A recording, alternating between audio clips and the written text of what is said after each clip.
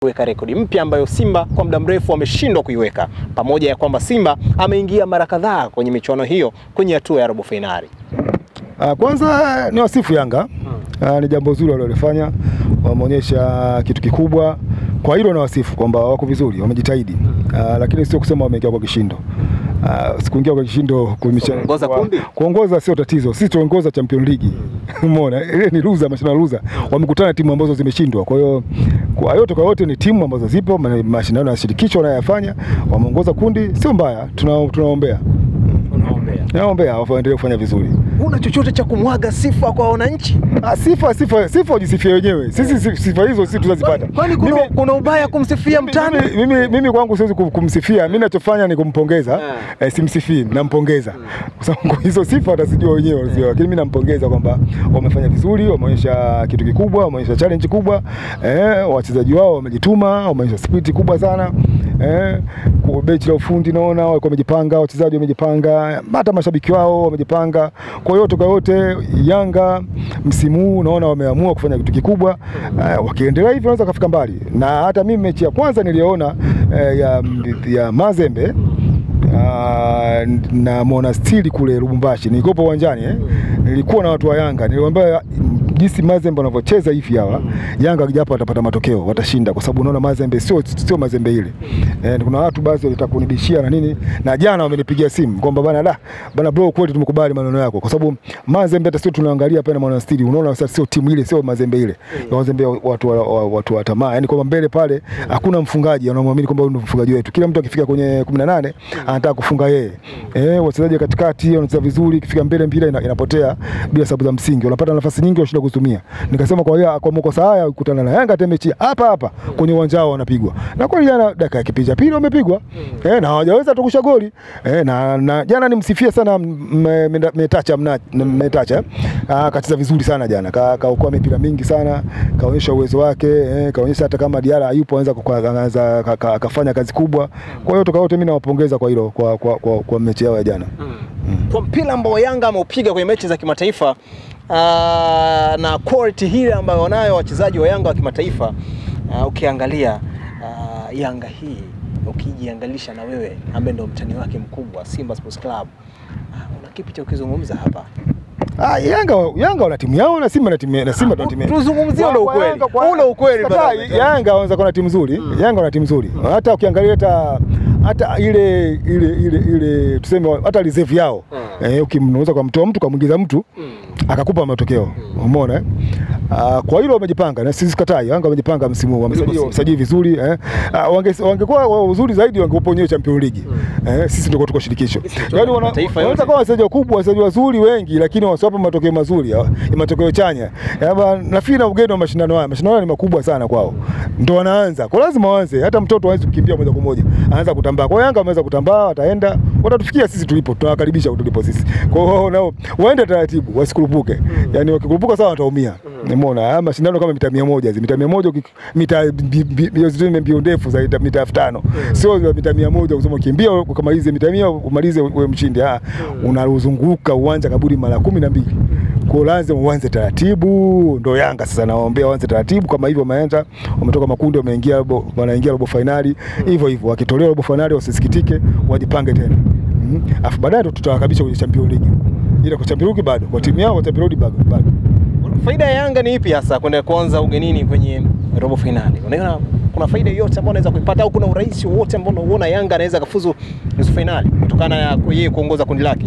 Faida ipo kwa sababu mechi ya kwanza wanakuwa ugenini. Kule wanaanza kwenda kucheza kwa tahadhari kubwa, na kwa heshima kubwa kuicheza na timu ambayo watakutana nayo. Huku wakilinda sana, kujilinda sana, ili kama hata akipoteza hata sisi ya goli moja, lakini wapate draw au washinde. Lakini yote kwa yote wakirudi nyumbani na fisi wanajopata matokeo. Na Yanga kwa msimu huu umeona wakicheza taifa wamebadilika. Wanakimbia sana, wachezaji wana split. Wakijituma wanafika watatoboa. Kani wameshinda wenzaji kufika robo finali, watafika hata nusu finali zakafika. Kwa hiyo ni timu ambayo wakiamua ingawa sio kwamba watu wakitolewa basi wasikitike, hapana. Wakishinda, wakiingia nusu finali, Mwenyezi Mungu anakuwa kawasaidia, kwa sababu ndio kwa jinsi walivyo wao na uwezo wao kwamba na mashindano yale ambao wamekutana, kwa sababu sio tuna timu ambazo wanakutana na timu kubwa, wanakutana timu ambazo zimeshindwa. Kwa hiyo lazima nawe ushinde. Kwa sababu timu imeshindwa, kwa nini wewe usishinde? Simba eti Simba wanataka kujifunza kwa Yanga. Yanga ndio tufunze kwa sisi. Simba tunao tumeingia kaburi miaka 4. Wanakwambia Simba, wanakwambia kwamba Simba alikuwa anaushinda ule mfupa ambao Yanga ameweza kuutafuna. Mimi nafikiri baba kwa ya TP Engleba Mazembe. Tuseme labda Yanga wameshawasawazisha kwa TP Mazembe, kwa sababu kuna mechi msimu uliopita mitatu Mazembe Yanga alifungwa mechi moja goli moja hapa, alafu akaenda kule akapigwa goli 3 bila. Yanga safari wameshinda goli 3-1 hapa, kule wameenda kushinda goli 1 bila. Kwa hiyo wamebalance, bado wamesidiwa kwamba wao walipigwa goli 3 bila, Mazembe wao wamefunga Mazembe goli 3-1 kwenye uwanja wa Taifa. Kwa hiyo wamebalance. Na mashindano yale yote kwa yote ndio mashindano ya Mazembe. Ile sio Mazembe ya sasa hivi. Ile Mazembe kina Trezor Mputu, kina Kalaba, kina nani Suare. Sio Mazembe hii. Mazembe sio. Mimi nasema sio Mazembe hii, ni Wazembe. Mbona kusema Mazembe unakosea. Ile ni DP Wazembe. Haiwezekani wewe Mazembe hii hiyo timu ya mwisho. Timu ambayo ishachukua Champions League. Ishachukua mashindano haya. Ishachukua mashindano ya shirikisho ya Afrika. Ishachukua mchezaji bora, golikipa bora. Ishamtoa mfungaji bora ambaye Samata kipindi kile. Umeona? Kwa hiyo unategemea nini kwa Mazembe wamekwisha. Mazembe ufahamu wao unaona umeisha. Nafikiri wajipange kwa msimu ujao. Kila Simba wakikaa wakiangalia hawana furaha kama ambao wako nao mashabiki wa Yanga. Simba sisi tuna furaha. Yaani Simba sisi tunakubali matokeo aina yote yale. Kwa sababu sisi tunajua michezo tunacheza ni mikubwa sana. Kwa hiyo Simba sisi hatuna wasiwasi. Kwamba tuna furaha haiwezekani. Sisi tunakubali mashabiki wa Simba kwanza wana kitu kimoja hapo ambacho ukijui. Wanakubali na matokeo yote ya uwanjani. Yana wamefungwa, wametoa draw, wameshinda. Ndio moja ya mchezo na falsafa ya Simba nguvu moja. Dabi ya Kariakoo ni mechi ya Simba na Yanga. Mechi ambayo tunaelewa ukubwa wake, vile ambavyo inaisimamisha bara la Afrika kwa timu hizi mbili kubwa Afrika Mashariki, ambapo zinakutana kipindi ambacho Simba wako kwenye kombe kubwa barani Afrika, klabu bingwa barani Afrika, lakini pia Yanga wapo kwenye kombe la shirikisho. Kwa hiyo ni mechi ambayo itafuatiliwa kweli Afrika kutokana na vile ambavyo wako kwenye moto kwenye soka la Afrika. Brother Alberto, shabiki wa Simba, hamna historia nzuri kwa kipindi hiki cha karibuni kwenye kumfunga mtani wako. Mnaingia tarehe 16, mnakutana na Yanga ambaye ametoka kushinda mechi za kimataifa, tena kumchapa TP Mazembe nyumbani na ugenini, kumpiga Mwarabu hapa bao za kutosha. Unaenda kukutana naye Yanga ambaye ana hasira kweli. Anakutana na Simba ambaye imepiga Okrah goli 7 Champions League. Mbona hujasema hilo? Goli 7. Anakutana na Simba amempiga Okrah kwenye Champions League goli 7. Mbona hujaliongelea hilo? Kwa nao watakao nao wajue kwamba anakutana na timu ambayo imeingia Champions League, imemfunga mtu goli 7 Taifa. Wao wameshinda goli 1. Hapa wameshinda goli 2, sio goli 1 kule. Si ndio? Lakini sisi tumempiga mtu goli 7 hapa Taifa. Kwa hiyo lazima nao wajipange. Wajue kwamba wanakutana na timu ambayo iko Champions League na wao kwenye mashindano ya ushindwa ya Ruza. Si ndio? Kwa hiyo wanakutana, wajue kwamba wanakutana na timu kubwa. Kwamba hata wao wanakoheshimu Simba, kwamba waingie uwanjani kwa kuheshimu Simba. Sio kwa kuchukulia poa kwa sababu tunakutana kesa kwenye ligi au kwa sababu wao wanaongoza ligi. Umeona? Dabi ni mchezo mwingine sana. Tarehe 16 hapa patachimbika vibaya. Umeona? Nafikiri zile historia ya goli 5 zile za kinaoku zile nafikiri zitajirudia. Sauti kwa Yanga hii. Hiyo Yanga unaona wewe. Zile goli 5 tuko pa tunaongea sasa hapa. Tunaongea sasa kuhusu masuala hiyo ifunge 5. Nakwambiaje? Timu hiyo Yanga unayosifia wewe kwamba imeingia kwenye mashindano ya Ruza hayo, ya walioshindwa hayo, si ndio? Wanaongoza ligi, sio wanaongoza kundi lao. Sisi tumempiga mtu goli 7 Champions League. Tunampiga goli 5. Zile goli 5 za kipindi kile zinajirudia. Lakini hauna historia nzuri ya kumfunga Yanga. Swala sio historia. Mechi za karibu. Mpira. Pia Simba akipata sare yeye anashafurahia. Sasa hivi swala sio kidogo nimeokoka. Swala sio historia, swala ni mpira. Mpira unacheza uwanjani, hamna historia kwenye mpira. Kwa hiyo yote kwa yote mnavyojua mimi timu yangu ilivyo, timu hii ambayo wanaisemea watu, na Yanga nikiwaangalia, game hii mimi ya kwangu. Game naishinda vizuri kabisa hii. Tena mapema tu. Yaani mimi nachafua mapema sana Yanga. Mechi hii kucheza na mtani wao mapema kabisa. Yaani mimi Yanga hata sina wasiwasi katika timu ya mechi ambazo waga sifikirii au mechi ambazo sifikirii ni Yanga. Mimi mechi niko nafikiria sana, nafikiri makosa nilikwambia, mechi ambayo nafikiria sana mechi ya Singida na Azam labda na EF. Ambao Yanga wanaojua vizuri wa EF, sio? Lakini katika mechi ambayo sifikirii, mechi ya dabi. kwa sababu ile mechi ya dabi yaani siku zote matokeo yake yanakuwa uwanjani pale. Sasa kwa jinsi naona timu yangu mimi ilivyo na mashindano tulivyocheza, na nikiangalia mechi ya juzi iliyocheza na Waarabu akatufunga goli 3-1 ile ya Champions League wale na awalaja, naona kabisa Yanga anaenda kufa goli nyingi.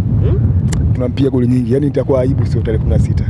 Aibu bwana, anakuambia aibu unayosema inaweza ikageuka. Aibu ikageuka mbona haiwezi kugeuka. Haiwezi kwa wachezaji wale wao Yanga kimbia. Wengi wanakuambia kwamba wachezaji wengi wa Yanga unajua Yanga mpira wao ni ule mpira wa kuolaneo wa kuwa. Yaani kila mchezaji ana kipaji chake wa kukimbia tu, sio formation. Yaani wenyewe unakimbia tu nguvu mengi basi ndio hicho wanachokijua wao. Lakini kusema siku kwamba watulie tutafute goli kwa position hakuna. Wao unataka magoli ya jana walifunga Mazembe. Si imefunga tu kwa sababu ulikipa kaitema kamtemea mtu kafunga. Lakini utasema kama ni goli la kusema kwamba tumelitafuta. Umeona goli aliyofunga Baleke kule Morocco? Umeliona ile goli? Nafikiri goli itakuwa la Afrika mwaka safari. Ile goli itakuwa ndio goli la msimu wa mashindano yale. Tutaona kwamba magoli bora ambayo ya wiki ya mwisho, utaona goli ambayo itakuwa bora. Itakuwa goli la Baleke. Ile kama ile. Kwambiaje itakuwa goli la Baleke lile aliyompiga kanzu golikipa, yaani kumchambua golikipa. Ile ndio goli. Wanakuambia Simba ya miaka 2 iliyopita ilikuwa ni nzuri sana, lakini ilishindwa kumfunga Yanga. Simba safari hii watu wana wasiwasi nayo, Yanga iko vizuri sana kama wengi ambavyo wanasema. Naamini kwamba ubora wa timu kwa vizuri ndio unaweza kuifunga timu nyingine ni tofauti na matokeo uwanjani. Sema Simba ilikuwa bora kipindi kile haijafunga Yanga. Si ndio? Mbona wao safari ipo bora kipindi kile hawajafunga Simba? Mashabiki wa Yanga wanakuambia mkituwekea beki Onyango hesabieni 7 kwenda mbele. Mkituwekea yani mkiwekea beki Onyango. Na sio kutokea Mwamnyeto uhesabu goli 5. Yaani kama unaona Onyango tofauti, kisi wake kama Mwamnyeto na Dickson Jobo wahesabu goli 5. Yaani ndio saja ambao labda mpage Baka. Yule Mzanzibari ukimbia tumetumia nguvu bila akili. Labda mpange yule. Lakini wakotumia wachezaji wengine hao, lazima tuwapige nyingi. Tuwapiga nyingi. Hivi pressure kuelekea mechi ya dabi huwa inakuaje? Kila ukiangalia pressure kwenye mechi hizi za dabi inakuaje? Unajua dabi ndio mashabiki pao wanakuja kuonyeshana umwamba. Yaani mshabiki wa Simba akishinda mechi ndio anajiona kama ndio kwa kaishinda ligi hata kama hajapata ubingwa. Hata Yanga muona walivyo hapo wakishinda hii mechi au wakifungwa mechi hata ubingwa wao wanakuwa hata ufurahia sana kwa sababu wamefungwa na Simba. Kwa hiyo kuna ni historia kubwa sana imewekwa toka hizi zile za nyuma Simba na Yanga mpaka sisi tunazikuta hivi au watu wanashabikia hivyo. Kwa hiyo yote kwa yote tukubaliana matokeo kwamba Simba na Yanga ndio baba wa ligi ya Tanzania, ligi kwa kuteme kwa Afrika Mashariki na Kati sasa hivi ndio dabi kubwa ambayo inazungumziwa. Umeona Kwa lazima timu ipate matokeo. Lazima Simba tupate matokeo tuonyeshe ukubwa wetu. Tumeingiaje Champions League afu ndio kuja kufungwa na Yanga kwenye mchezo wa ruhusa. Haiwezekani. Hapo Alberto nikikuangalia hapo ndugu yangu. Pressure ipo? Haina sina pressure. Acha wasiala. Kabisa niko vizuri. Wapi niko vizuri sana. Niko vizuri sana. Wao ndo wana haa sasa hizi. Yaani sasa ndo wana haa. Umeona? Umeona hata juzi wamekwenda kucheza huko na Mazembe. Wameenda na gari lao la wamekodi gari la classic si basi la kodi. Simba sisi tumeenda kampana basi letu. Wameenda basi la kodi. Kumbe na basi gani? Sio ndo classic ile. Kwani wajina na ile gari lao mafuta nayo kuweka mme. Wewe macha wewe uko kwa habari nyingi. Wa habari umetoa 7,700. Yaani mpaka ndio habari umetoa 7,700 iko kwenye shabiki. Yanga hii. Sio Yanga. Wauliza walivyoenda Malawi na Simba walivyoenda Malawi, Simba walivyoenda Uganda. Waandishi wa habari walitoa sentano yao moja. Waulize. Nyie simple. Wauliza media zako kwamba tumetoa sentano. Lakini hii juzi wamelipishwa. Wananchi sio wanakuambia Yanga hii ya Engineer Harris na Ghalib GSM haina njaa kabisa, njaa kuna. Wao wamepanda ndege wenyewe wamepasha classic. Basi la abiria. Ndio wamepanda. Basi lao liko ndani mafuta hayana suki kitu gani hamna. Wewe unarudi nalo au linabakia huko? Wao sio mekodi. Wao wamelipa nauli 7,700. Ushasikia hapo nauli 7,700 kwenda Lubumbashi na basi. Kila mtu katoa 7,700 pale. Wao wamepigwa. Wamepigwa? Simba wametangaza juzi 150,000 kuna Malawi. Kuna Malawi. Kuna Malawi 150,000. Uganda wameenda mchezo 150,000. 150,000 unapanda 150,000 unaenda Uganda na kurudi Dar es Salaam. Watu wameenda na 700,000. 700,000. Kwenda Lubumbashi. Tutasema sasa kuna timu taji huo. Tunasema timu ya wananchi. Taji wa biashara. Ule mtaji ukatafuta hela za kulipa mshahara watu kwa sababu hawana hapa. Kila mmoja ana mshahara, lazima wafanye vile. Ukiangalia mchezo huo wa dabi ya Dar es Salaam, ukiangalia na timu yako ya Simba Sports Club, una kitu gani ambacho unajivunia na kusema kwamba kwa hichi ambacho kipo kwenye timu yangu basi mtani wangu naenda kumuua? Mimi naangalia umoja wa wachezaji wetu, umoja wa wanachama, umoja wa viongozi, umoja wa mashabiki na umoja wa timu nzima ya Simba Sports Club, na kauli mbiu yote ile ya nguvu Simba nguvu moja, ndio kitu ambacho kinanipa jeuri kwamba tunaenda kushinda hii game. Na yani ni kwa uhakika kabisa, na hakika tunaenda kushinda hii game tarehe 16. Yani nasema kutoka moyoni kabisa hii game tunaenda kushinda. Yani siamini kama tunaenda kufungwa kutoa draw. Naenda kushinda hii game. Endapo nitafungwa au labda imetoa draw, itakuwa ni bahati mbaya. Hawaidi chochote. Kuahidi nani sasa? Wanaokufuatilia sasa hivi. Mimi naomba ushindi tu. Yaani wachezaji wa Simba tarehe 16 kama mimi nitakuepo, sitakuepo, waende uwanjani kifua mbele. Yaani wanajua wanaenda kushinda ile game. Vizuri kabisa. Kuna mmoja bwana leo kuahidi bwana, mimi nitavua nguo baada ya mechi kufika, kapigwa na mmoja jamaa akajificha. Sasa huo ni ushabiki wa kishamba. Huwezi kutoa kauli kama hizo kwenye masuala mpira. Unataka tuseme kwamba ndio kushinda game basi. Usiahidi kwamba utakuvua nguo, si utafanya nini, si nitampiga nani, si nitafanya nini, nitalipia tu tiketi kwenda Ulaya, afu usifanye.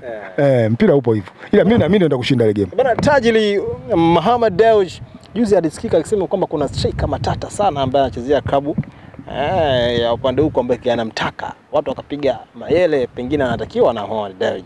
Imekuwa ni story ambayo pia ilimeke headline sana kwenye siku hizi karibuni. Kweli mayele ukimwangalia kwa Simba pale anafiti. Tunataka striker. Benchi la ufundi au viongozi, kuna mchezaji ambaye anafaa kucheza Simba. Yote anakuja kucheza Simba kwa sababu uwezo tunao, nia tunayo na nguvu tunazo. Naweza kumchukua mchezaji yote yule.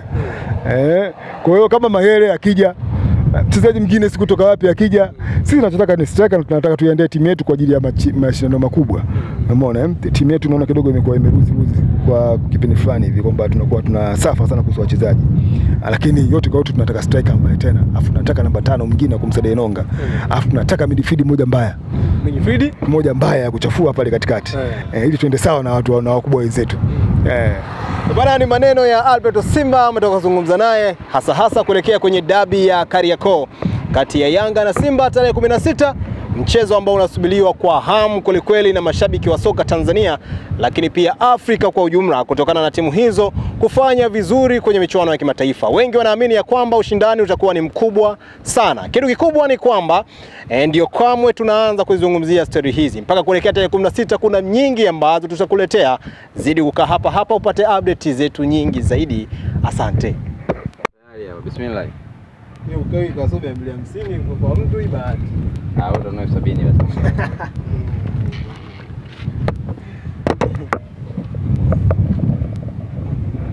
basi. Hapo unanisikia?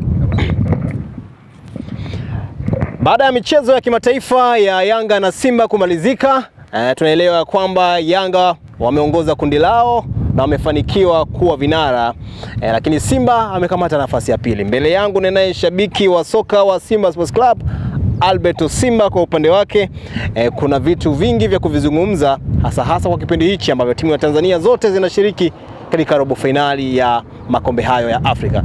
Brother Alberto, mambo vipi? Salama kabisa. Kama kawaida? Tupo. Tupo. Game zimeisha za raundi ya kwanza. Timu zetu zimefanya vizuri. Tunatuangalie ndio itapopangwa tarehe 5 hiyo, tuje tunapangwa na nani, basi tufanye mambo yetu.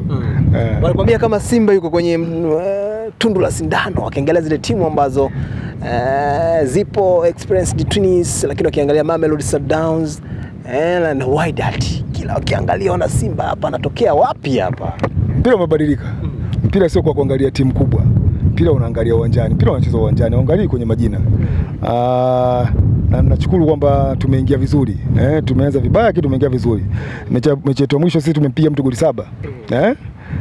Hata fikia hizo timu kubwa ambazo tutapanga nazo kati ya experience au Wydad au Mamelodi, wanafia watakuwa nao wanafikiria kwamba kama Simba kaweza kufunga nyumbani kwake mtu goli 7, anaweza katufunga hata goli 7. Na mpira unadunda, matokeo yote yanaweza katokea.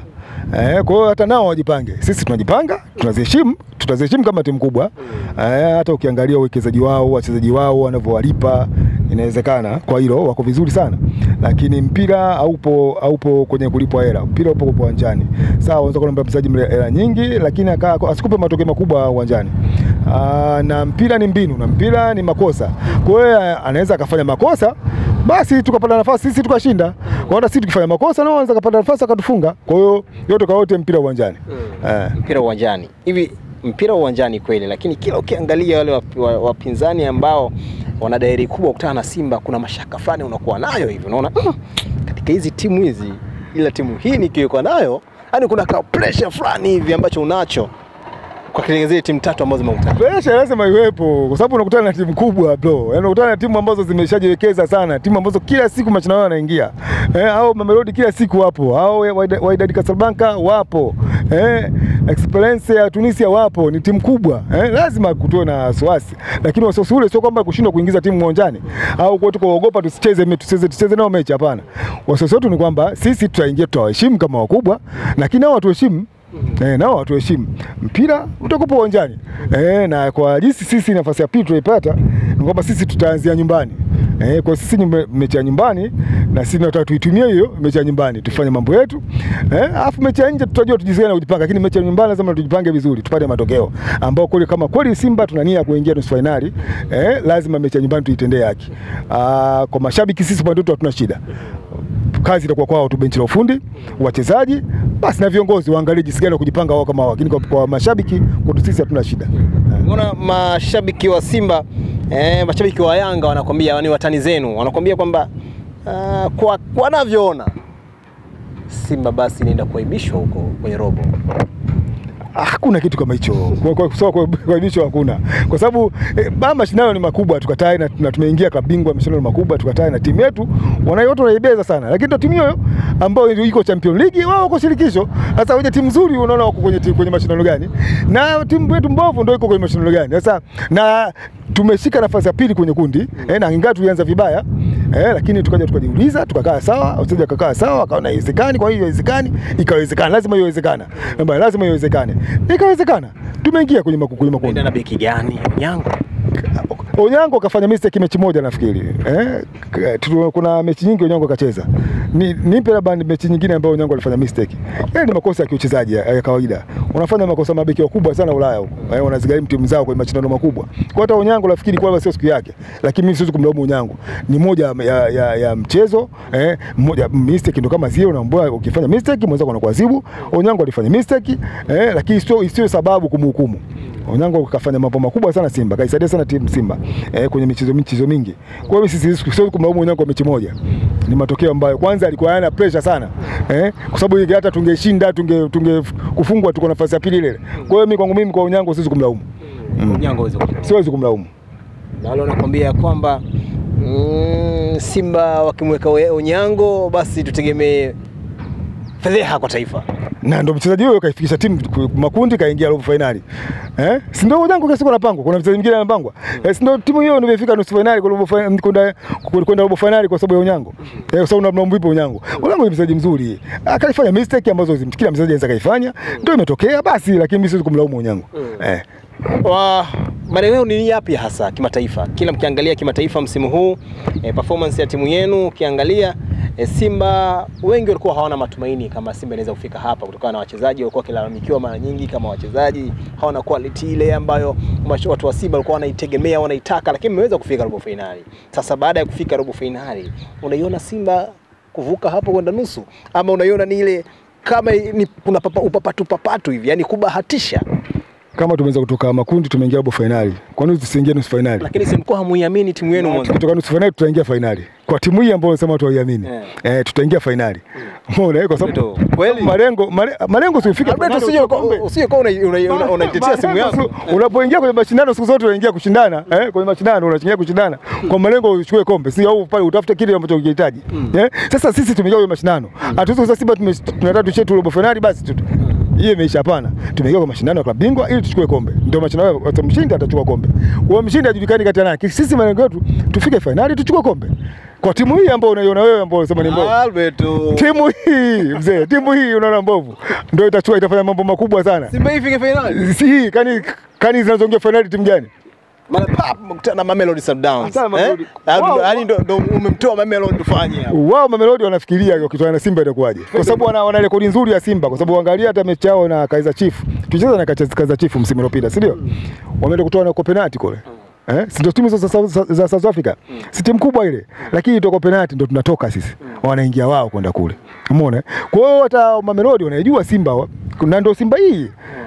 ambayo unasema Simba timu mbovu au haiko haina wachezaji wazuri au ni quality nzuri. Kweli sikatai, kuna baadhi ya sehemu ambao wachezaji ambao tunao hawana mbadala, kwamba akiona kabisa akitoka mtu fulani hapa kumpata mbadala mwingine kukava nafasi na kuwa ngumu. Lakini yote kwa yote mpira ni uwanjani, yote kwa yote mpira maelekezo, yote kwa yote makocha benchi ya ufundi, na hivi naona Robertino na watu wachezaji wasiweza kumuelewa, tutakuwa vizuri tu, tutakuwa vizuri. Hivi Sawadogo yuko wapi?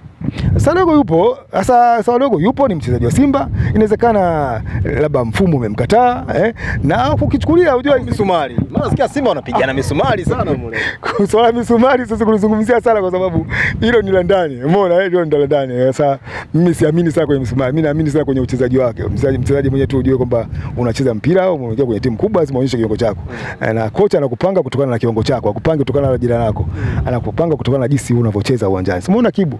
Watu kuna Kibu, lakini Kibu ndo first 11 wa Robertino. Na Robertino mbambii kitu kwa kuhusu Kibu. Kwa hiyo ni vitu ambavyo vinafanyika. Sawadogo yupo, atakuwa mmoja wa wachezaji wa Simba baadaye kama iko injury au kama ni mfumo unamkataa, lakini naamini Simba wamemsajili wako kwa ajili ya kumtumia. Akikiwa sawa atatumika. Onekani hata kwenye benchi. Lazima ukubali, hata Mkude mbona singine anakaa benchi. Simba mambo magumu ndio. Sio magumu. Ukiona kwamba mchezaji mkubwa msajiliwa funga unakaa benchi au benchi onekani, ongeza kiwango chako. Unajua kwamba namba unacheza wewe kuna mtu. Haya. Augustine Okrah magician yuko wapi? Wana Simba wanauliza Okrah yuko wapi? Okrah yuko wapi? Yupo. Okrah yupo majeraha. Bunju au yuko wapi? Yuko Bunju majeraha. Yale madogo ambayo aliyapata ambayo mpaka leo. Simuona kama rudi uwanjani mechi moja alicheza pale akaja kaumia tena akatoka, umeona? Kwa hiyo Okrah naye yupo. Sasa hata sasa hivi watu hawaelewi anakaa wapi. Hapana, yule ni mchezaji wa Simba, anamkataba na Simba. Kwa hata kama kuna vitu vingine nyuma ya pazia, lakini bado ni mchezaji wa Simba. Kwa hiyo yote kwa yote ni mchezaji ambaye anamkataba Simba. Hata kama kuna kitu kiko nyuma ya pazia, kuna tatizo au sintofahamu, nafikiri viongozi, mediali, msemaji wetu atatupa majibu kamili. Ni vitu ambavyo ni vya ndani, mimi kama mimi siwezi kuvizungumzia sana. Kumbe kuna vya ndani ambavyo vipo. Naweza nikaongea kitu tofauti afu kukaa kitu tofauti, umeona? Kwa hiyo mimi nachojua Okrah ni mchezaji wa Simba. Nachojua kuna vya ndani. Inawezekana vya ndani vipo, lakini mimi siwezi kuvijua sana, lakini nachojua mimi Okrah ni mchezaji wa Simba. Alikuwa majeruhi, nachojua mimi yuko majeruhi. Akiwa iko sawa atarudi uwanjani. Bwana ni Albert Simba huyo anakuambia kwamba Okrah akiwa sawa atarudi uwanjani, lakini